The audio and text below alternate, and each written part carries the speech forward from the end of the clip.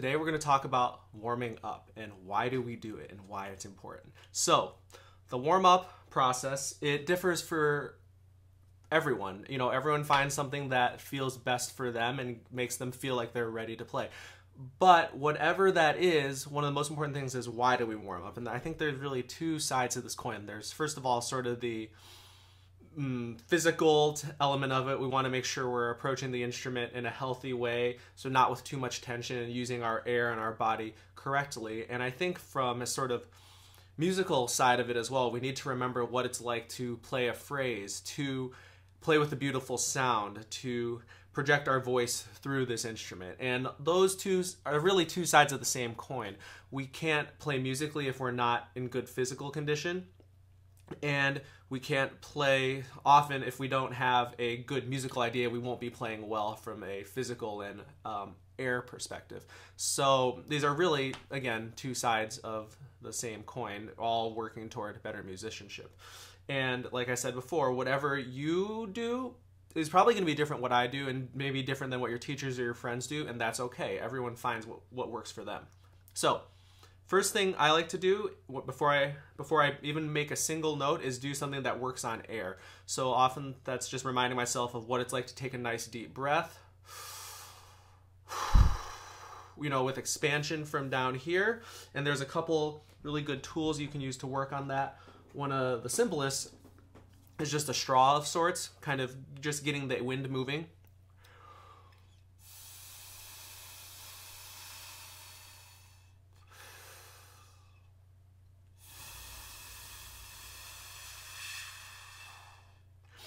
And I like the straw because it helps visualize a really fast, narrow airstream that goes through the instrument. Something you can do to work on the inhale is getting a device like this, spirometer. It's actually going to show you how much air you're taking in terms of volume. And it's like an arcade game. You want this to go higher. So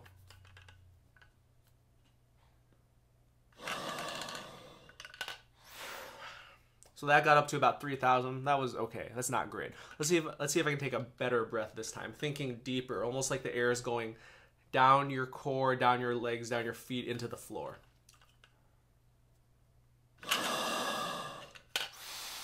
So that got up to about 4,000. So that was better. And that's reminding us what it's like to take that breath.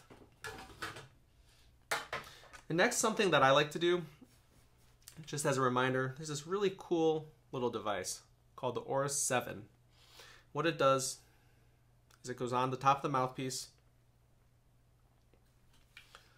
like such. It basically turns the clarinet kind of into a flute. And what I mean is that half your air is going to not even go into the instrument, so it makes it really hard to play for more than a few seconds at a time.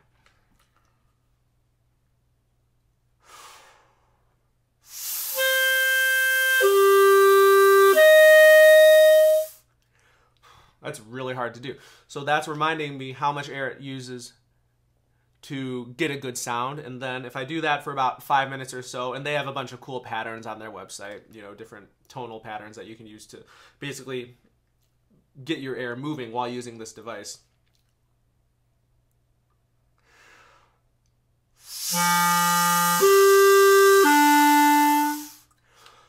It's really exhausting to do that. But then when you go back and play the instrument,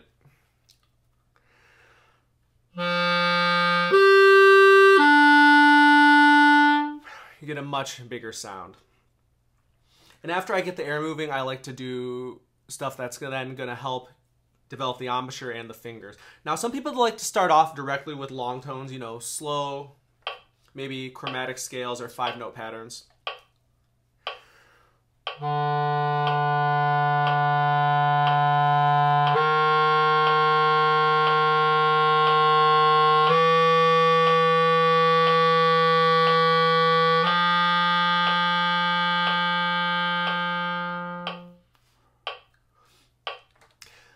And that works really well for some people, and it gives you a chance to concentrate on your sound. And that's something I always recommend to young students, these long tones where you're just focusing on how your embouchure is working and how are you moving your air through the instrument. My preference is actually to start off with scales, because I find that if I'm just playing one note for a sustained period of time, I can get really tight. And when I'm starting out playing, I want to remain loose and free, and then maybe afterward I'll go back and do some of those tonal studies. So I usually do a regimen of scales, arpeggios, and thirds in all my major and minor keys, and I think that helps us not only develop our technical abilities for when we're playing a solo or an etude or an orchestral excerpt, but it also comes with the caveat of how difficult of something can I play while still maintaining a good sound. When I have really odd fingerings and intonation concerns to worry about, do I still sound like the sound I want to be producing? So I do my Behrman scales, tonic chords, and thirds.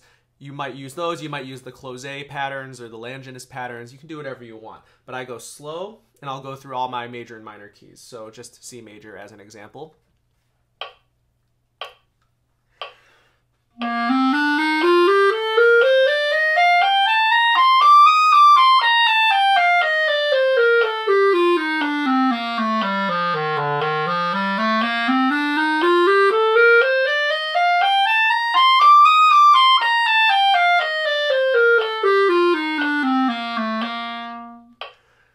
And I do all my scales and then tonic chords.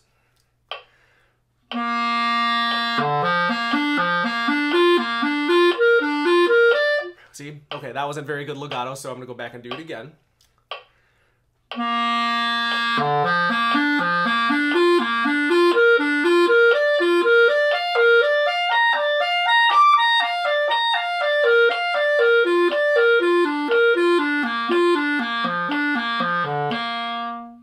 And then followed up by the thirds.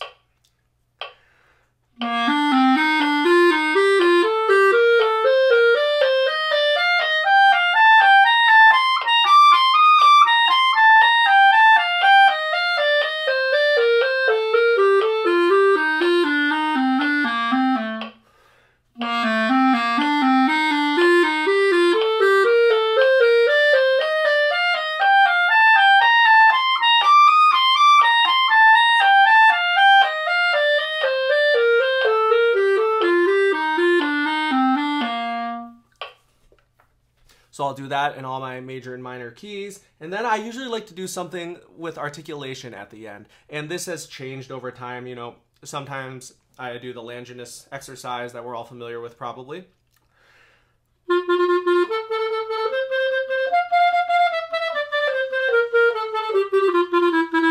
So on and so forth. Or you might do the Behrman staccato and trill exercise. That's another nice one, especially if you've already got your Behrman out.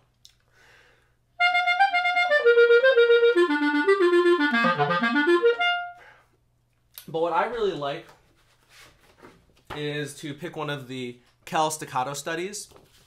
There's good variety in here of different articulation styles and patterns. And yes, they're all says staccato studies on the cover, I know. But I really like to focus on just getting a good beginning articulation, focusing on legato, and I find that the speed will come with it. So, you know, I might pick one of these a day.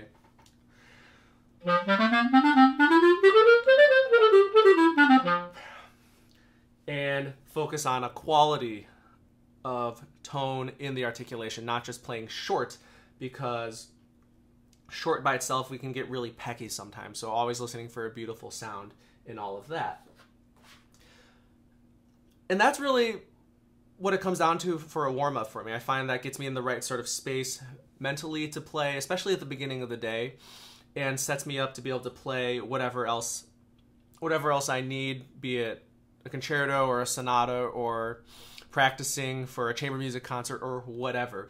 The fundamentals are so important, and we're really reminding ourselves each day what it's like to play the instrument musically and play effectively. And the music is really the most important part of that.